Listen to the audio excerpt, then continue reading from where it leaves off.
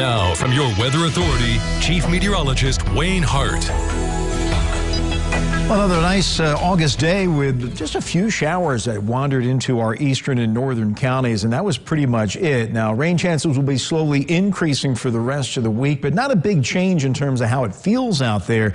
Looks like we may hold off the 90s until early next week. Though we're not far from them. 85 to 90 were the highs today. 86 Evansville, 88 Henderson and Owensboro, and we might be a little cooler tomorrow, probably about the same ballpark. Depends on how much sun we see, and I think tomorrow will feature more clouds than sun. But the spotty showers that we saw just as recently as an hour ago up near Allendale, Illinois, have faded away now on Live First Warning Doppler. We'll begin to see a few more showers and thunderstorms come into play later tomorrow morning. Live view from downtown Owensboro on our roofclaim.com tower camera looking down on the riverfront. And there's the east side of Evansville, our Diamond Valley Federal Credit Union tower camera checking out I-69 and State Route 66. Temperature right now 76. The dew point is a borderline very humid 70. Winds are calm, and as that temperature closes in on the dew point, we might see some patchy fog developing once again. Temperatures now low to mid 70s, should wind up generally in the upper 60s to around 70 for a seasonably warm August night. Well, tropics are kind of active. You heard about Fred. That's a tropical depression moving through the Appalachians. We've got Grace down here strengthening back to a tropical storm over Jamaica, moving due west. So it's going to be more than likely turning into a hurricane, but hitting Mexico and steering south of the U.S. And then out in the Atlantic, we have Tropical Storm Henri. That's going to curve to the northwest and then the northeast, become a hurricane, may impact Bermuda, but not expecting impacts for the U.S. Meanwhile, Fred is still a very weak tropical depression, dumping a lot of rain right up the spine of the Appalachians, and there were several tornado reports today to the east of that track, and there's still a tornado watch this evening there across western North Carolina, but it's just a little too far east of us to give our weather any direct impact. So skies right now are partly cloudy.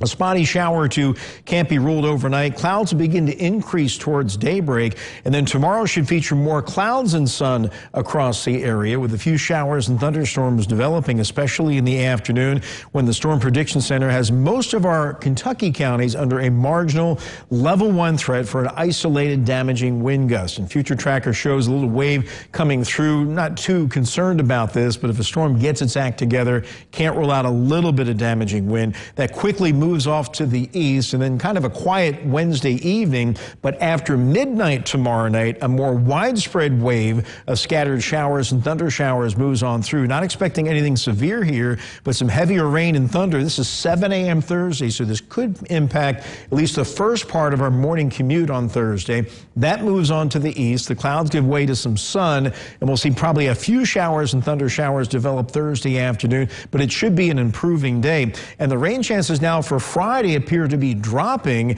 as most of the scattered showers and thunder showers may stay south and west of Evansville, reducing those chances, but they will be coming up again, it looks like, for part of the weekend. So overnight, variable clouds with patchy fog developing, warm lows around 70. More clouds and sun tomorrow. It's going to be humid again with a few showers and thunderstorms developing, especially in the afternoon over western Kentucky. Highs in the mid-80s. 7-day forecast. I got the weather aware tag up for Thursday, especially for the morning commute. But we'll see those showers and thunder showers diminish. Very humid, though, 84 for the high.